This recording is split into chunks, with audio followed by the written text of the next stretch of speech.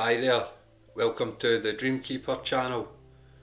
So first off, thanks for subscribing. Helps me out, helps the channel out, helps us grow. But moving on, this one is more a vision I have in general. It's not one that I've seen, it's more one that I have. And it's called Echoes of Gaia, Restoring the Balance. So what it's about is how I think humanity's took like a wrong turn and we're basically just destroying the planet. Like we're just polluting it, we're using all the resources, like we're just destroying the place. And that's how you've got people that want to, obviously like Elon Musk, they want to move to Mars and all this kind of stuff. But I think rather than like destroy the planet and just move on to another planet, like we should be looking after this one. It's obviously special if it's the only planet in our solar system that apparently can sustain life, then we should be looking after it and living in harmony with it, and the economy should be focused on that. Like I know things like they've tried all different systems in the past, and obviously capitalism's like the main like dominant system we have now, and it is good. I'm not saying like it's bad or that, it's just that it gets to a certain point I think, and then it tips where everything is just about making money and just like cutting corners or destroying things or using up the resources. And to me it needs to turn so it's like people get rewarded for looking after the environment, for like having a business that works in harmony with the environment and stuff, rather than just it's all about just making money and just pouring chemicals into the ocean. And there's lots of bad stuff that I see, like even like all the kind of like all the medication people flushed in the toilet and stuff. I think they were doing tests on fish out in the coast, and they all had like all different types of drugs and stuff in their system, and that's the fish, and then we're eating the fish, and then it'll mess us up because we're basically eating all these chemicals. And so everything, like even the food in general, it's all chemicals and stuff. Like food should be grown properly and it should be healthy. There should be none of this processed stuff just for cheap and profit. Like we could do so much. So like my vision would be well, one, the food, like sort the food out and grow lots and lots of good healthy nutritious food, and make it so that we have that much that it is cheap. Like it's no, the amount of technology and stuff we have, it should be easily done, it shouldn't be difficult. Plus like all the kind of blocks, say like we like the West and stuff, even if like we can't grow it here, we could say right, well you've got the better weather, you grow it there, and everybody chips in and works together on it kind of thing. Because I think the time has come that we do need to do something. We can't just destroy the planet we live on. So food, I would sort that out. The water, basically drinking water in the oceans as well, like we need to like depollute them.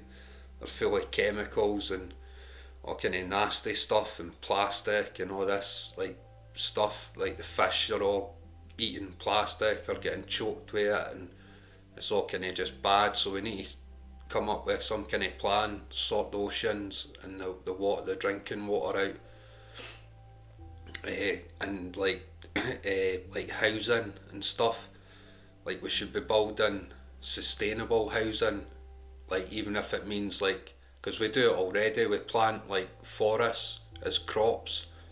They grow fast, fast and tall and straight, so they're good for like building materials. So we should be doing that, and then like making housing out of like wood and stuff. Like I'm a joiner, or like, so like I love wood anyway, so obviously I'm going to be biased, but to me it was like the most sustainable thing I know it's like you can't build skyscrapers out of wood and stuff, but you could limit that to where it's necessary, because a lot of them are, it's just about money making. Like I heard about, well, it's all over, like New York and London and all the kind of big cities, like they build all these skyscrapers, but they're just all like investments, so most of them are empty. Like people don't live in them. It's just people buy them as an investment because the value will go up because they're in like New York or London. So we don't need a lot of them. Like I'm not saying don't ever build them, but just build them where they're needed. Same with like factories, build it where it's needed, and then like housing and stuff, make it sustainable. Plus it'd make like obviously, like I was saying, I'm a joiner, a craftsman and that, so I'm biased, but I've never met anybody that stayed in a log cabin that wasn't happy staying in a log cabin. But if you look at people staying in blocks of flats and stuff, nobody likes it. So it affects your health, your mental health. So plus like log cabins and that, they fit in with the environment, they look better, it create like a better feel to like towns and stuff. It doesn't need to just be log cabins, you can do so much with wood, or other kind of natural materials. You get all the other kind of stuff.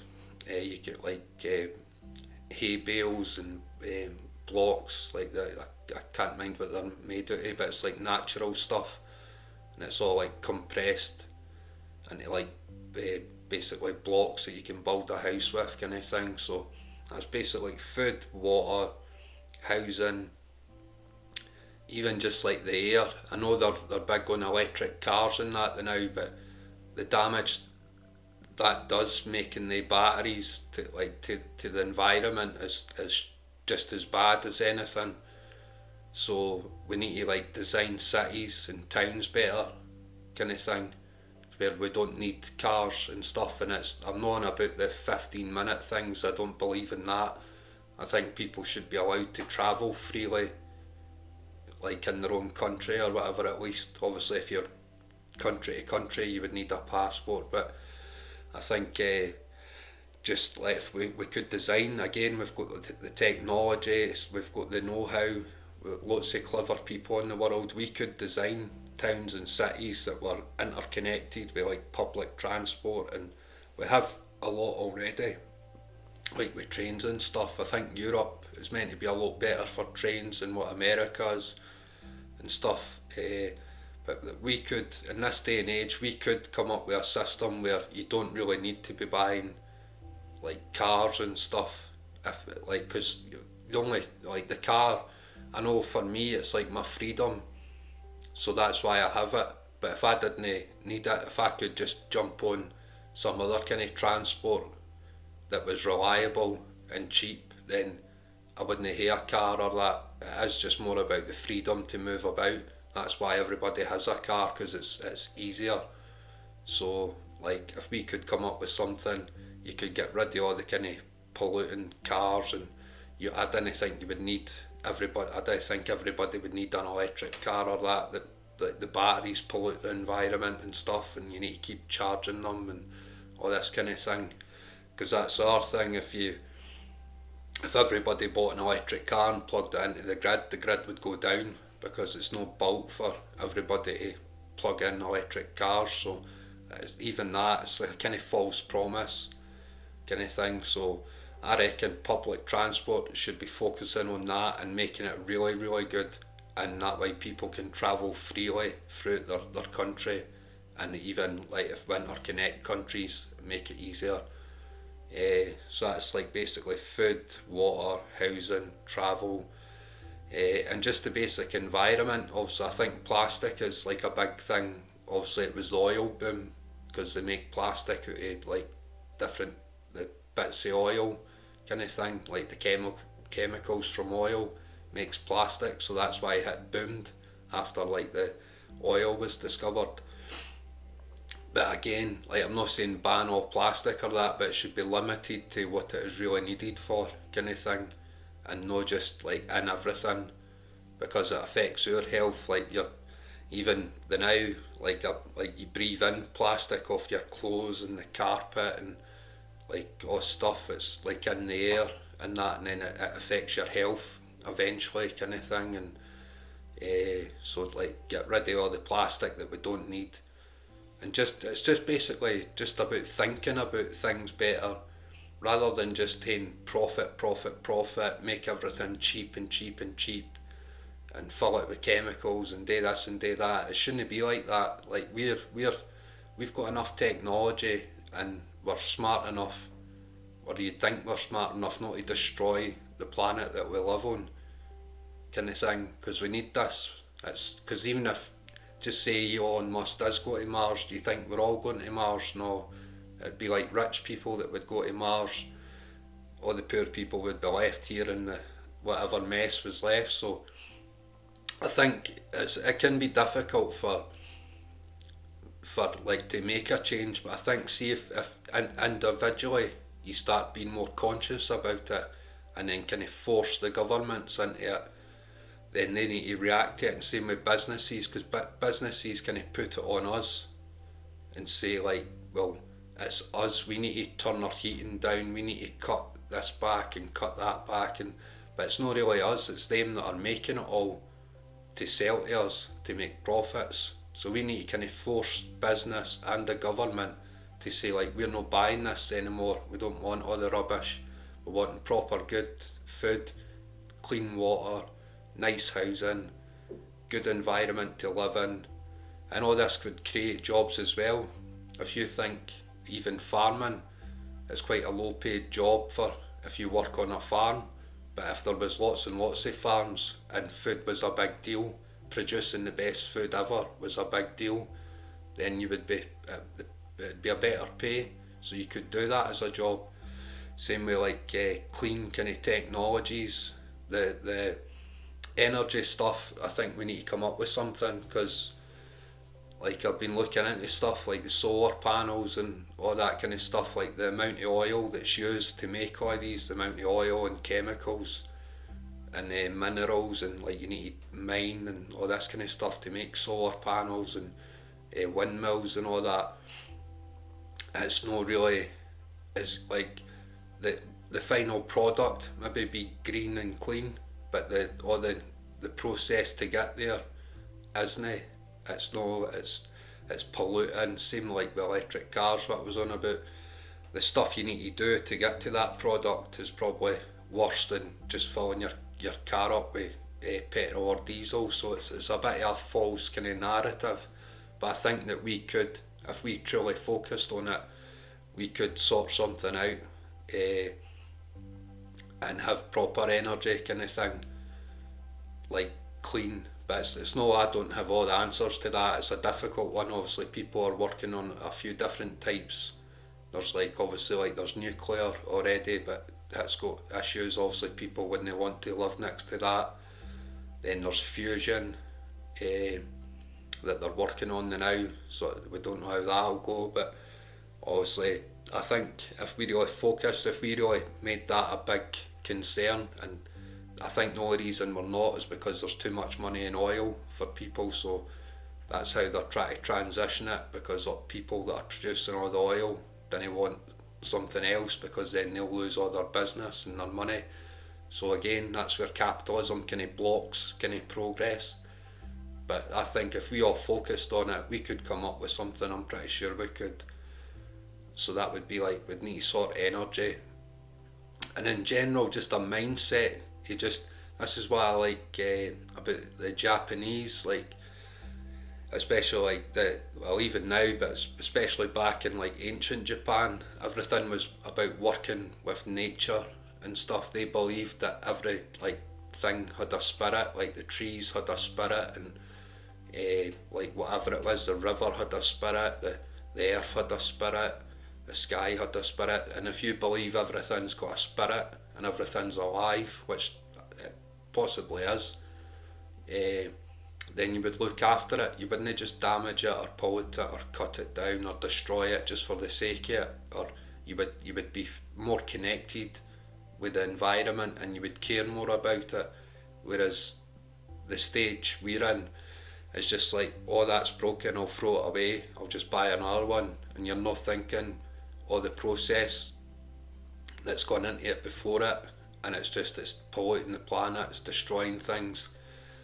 It's quite sad to me. Obviously, like I'm a joiner, so I work with trees and stuff, so you could say, well, your living was about cutting trees down and stuff. That's true, but if you're growing them as a crop and replanting them, then it's sustainable, and you leave like the ancient forests, you don't cut them down, kind of thing. So to me it would be the dream. I used to think about this quite a lot, especially in Scotland. I used to think about, because most of the population in Scotland stay in the central belt, I used to say, well, why don't we just make Central Belt City just like a big line, basically, right, for like Edinburgh to Glasgow and everywhere in between, and have like good transport links right across it, and then move people for the countryside that aren't like farming or whatever into the city, and then like start like rewilding the countryside and make it so like you're in the city, that's where all the jobs are and whatever, but you've got like plenty of transport and stuff. You can go out and explore all the nature round about you, and it'll all be like coming back, like it'll be re-wild, and the animals will be back, and the fish will be back, and like all that kind of thing. So it's not like you're just abandoning it, you're managing it and restoring it, so then you can enjoy it. So a bit like a national park kind of thing, but on a bigger scale. Plus, like, you would leave people, it's not like you would abandon it all, people would need to live there to manage it and to farm and all kind of stuff, but it should all be thought about through, is this going to make the earth better? Like, can we live in harmony with the earth, kind of thing? So that would be my ideal. And then there was even the things with the city farms, so it's like skyscraper kind of, or vertical farms. Didn't need to be skyscrapers, but I think they were trialling it in New York because they've got empty skyscrapers, but you can basically grow fresh fruit and veg inside, like with like no soil. It's all like hydroponics and lights, and if you're growing that in the city where it's needed, then you're not having to transport it for like the countryside or wherever in trucks or trains, so stuff like that. So it could, I reckon, we, between the world and, or even just a country, we could sort things out if we really wanted to, but it's the government and business that needs to be forced into it, because business is kind of making the money and they're paying it to government to keep things the way it is, so government's not changing it. So even if we vote to change it, you've seen it in Britain, the green agenda and all this, and then as soon as it's going to cost somebody something, then they stop it. Like what I think, like Rishi Sunak has pulled back on stuff. And I'm not saying I agree with all the green stuff and that. Some of it I think is just nonsense, and it's just about making money or trying to look good. But I'm on about properly doing it, kind of thing. So to me, it would all be about, like, we should be living in harmony. It's almost a bit like, if you go back to before the Industrial Revolution, people were more connected to the land and stuff, and you understood where your food came from, and you respected the animals because you probably had to kill the animal to eat it. So you respected the animal, you gave it a good life, because like you would eat it. Or if you were hunting, you would like make a I don't know if you blessed it or something. If you killed an animal, you would do like a wee ceremony to say thank you for obviously giving itself up to feed you, because it is a natural cycle. Like at the end of the day, we want to eat and stuff. So to me, we need to get back to living in harmony with ourselves and the earth, and I think we could really create something special here on this planet. And I'm not on about going back to the Stone Age. Like, we could still use technology and stuff and have a good life. Like, I'm not saying we need to go back the way, it's just we're still going forward, but instead of going in the direction where we just pollute the planet and destroy it, we go in the direction where it's all about making things better and making the planet like better, kind of thing, making it healthier. Like, well, if we stay in a healthy environment it makes us healthier. So the planet wins, we win, everybody wins. So to me, that's what it would all be about. Basically, living in harmony with nature and the earth and making a better life for everybody. And that's what the economy and society should all be focused on. And I think everybody would like the benefits for it for everybody would be immense.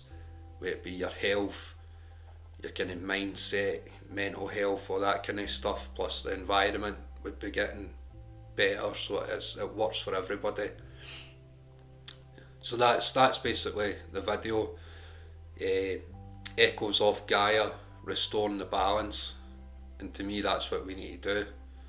So thanks for watching, and I'll see you soon.